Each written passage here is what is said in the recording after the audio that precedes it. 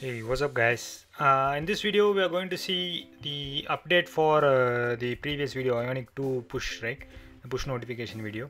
So as I said, Ionic Cloud Angular has gone through several updates in the recent time, and then they have released a lot of new documents and docs for that as well.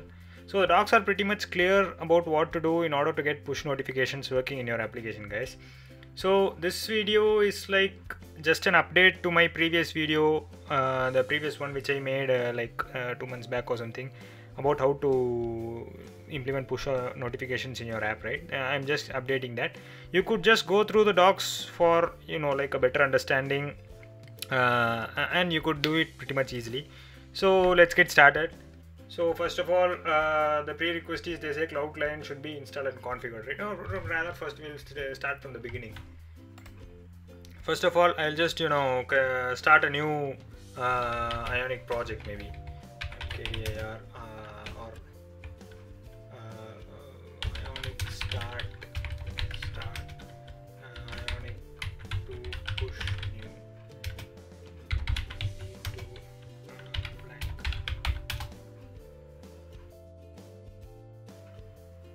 Okay, then we'll go ahead and install this thing.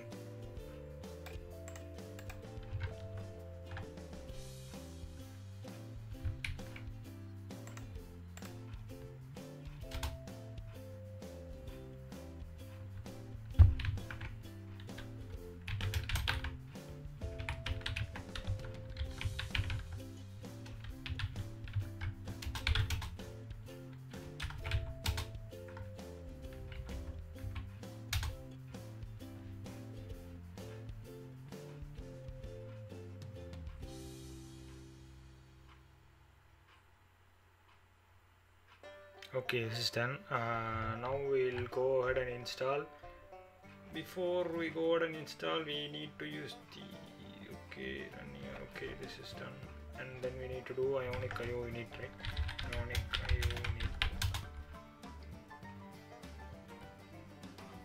Okay, this is done. Now what we need to do is before that you need to have an ionic.io account, guys, otherwise this won't work. So just create an account if you don't have one. And then what else we need to do? We need to import these two into our module, right? So I'll just open this up.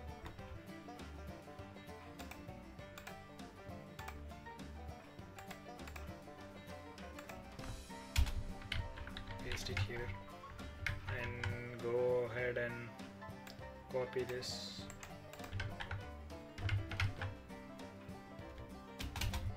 It here.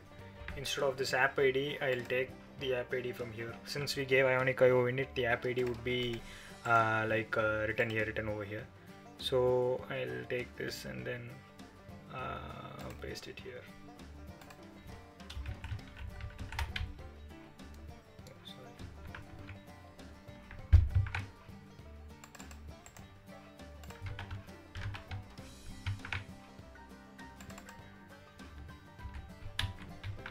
Okay, this is done, and then what else we need to do? Okay, this is done. We'll close this. The second thing is we need to Google has slightly modified its GCM, and then it's rebranded it as Firebase Cloud Messaging, guys. So let's go ahead and create like a key, sender ID and a key there, so that we can make use of it to send our push notifications. So I'll visit Firebase console first. You need to do this, guys, because the server key and the ID which I create, I'll be removing it as soon as this thing is over. I mean, this video is uploaded, so it won't work for you guys. I'll just create new project.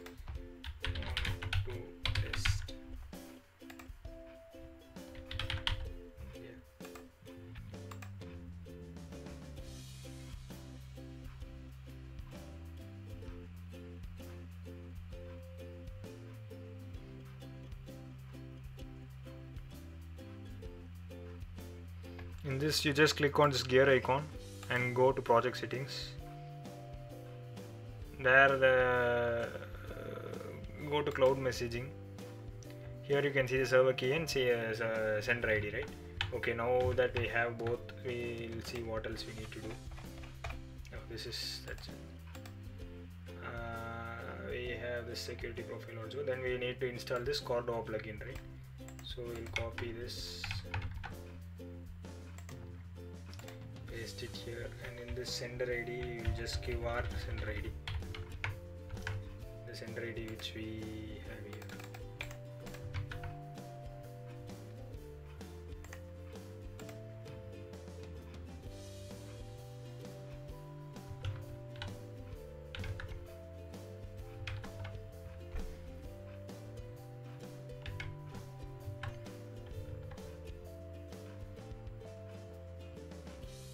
And then we'll move on to the next step. Obviously, we'll just take these and paste it here. Okay, and instead of the sender ID, once again we'll just make use of our sender ID here. Okay, this is done now. Sorry. This is done. The next thing is we need to go to the app directly and then add our server key, right? So apps.ionic.io. This is here Ionic 2 push. This is the one that I created just now. So I'm clicking on this, going to settings, certificates, new security profile. Profile name I'll just give as test profile development, and then I'll click on create, and here I'll just edit this, choose Android tab, in the GCM API key I'll just give this key.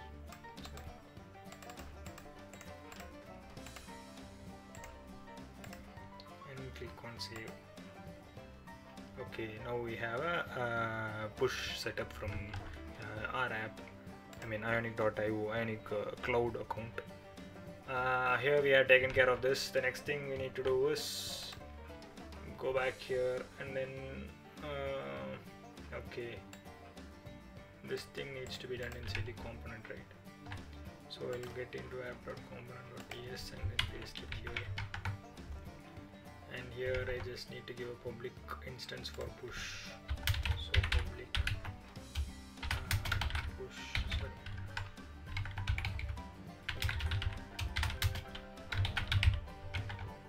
And then okay, this is for registering our device tokens, which we saw a similar approach in our previous video as well, if you remember. And then here, okay, this is for handling. We'll just copy paste this too.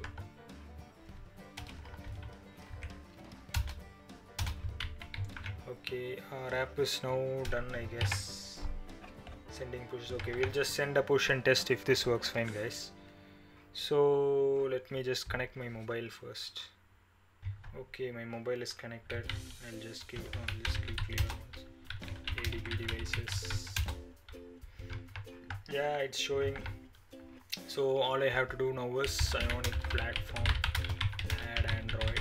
First add the platform, then I'll just give Ionic platform, Ionic run Android. It will automatically pick up my device, and then okay, our app opens. It runs fine, guys. So let's just send a push to this app and see what happens. So I'm getting back here and then going to like this one and clicking on push, and then I'll just click on create your first push, and then I'll leave this message as it is. Click on continue, click on continue again, and then I'll send this push. See, in our device we are able to see this, right? Test push get 150 off. So we could obviously see that our push notification is working fine. And the thing is, since our app is now running, we have written code to handle that push notification, right? We wrote it like this. Wait, we wrote it like this, right? If it is this observable, we are just subscribing to it and then printing out in an alert. So what if the app is not running? So suppose I'll just close this. In this case, I'll just send a push notification and let's see what happens. So I'll just create a new push again, and then let this be the same. I'll just click on continue. Click on continue again. Send this push. See, now you can see this, right? Test push guest 150. The push notification which we sent is pushed on to the user's mobile. So now you can obviously see how easy this has become with the new Ionic Cloud library, guys. So this is how you use Ionic Cloud library in order to access the services provided through Ionic Cloud Ionic IO platform, like push, deploy, authentication, and other stuff as analytics, etc. So you might wonder why this guy is showing like he took the documentation and copied the code from there and then followed those steps. And I understand, guys, but the thing is that I promised a lot of guys that when the new documentation gets released, I will make another video updating the old video which I made. The old video has been watched like over 3,000 times or something like that as of now, and then I didn't want to disappoint all those guys.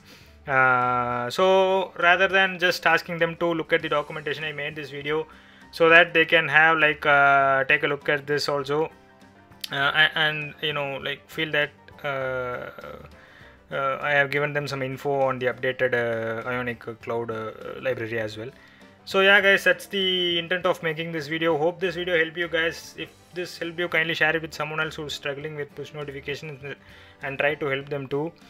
So yeah, guys, that's it. If you like this video, kindly hit on the like button, hit on the thumbs up button. It will mean a great to me, and kindly subscribe to my channel in order to watch more cool stuff like this. As a last note, if you are listening to this now, I am thinking of buying a camera, Canon 70D. Kindly let me know if that is a good camera in the comments, and if not, kindly let me know why. So yeah, guys, I'll talk to you guys in my next video. Bye.